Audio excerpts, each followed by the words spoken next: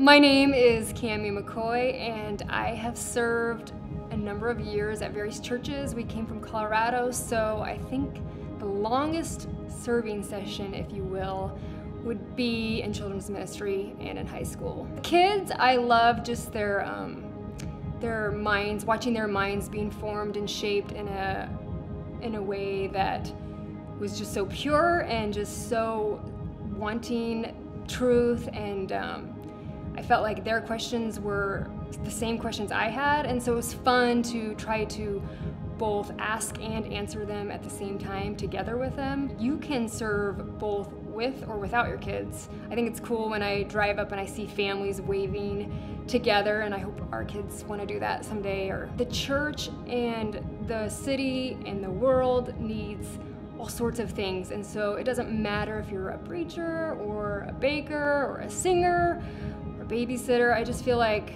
God equips us with what we have and what is needed at the time.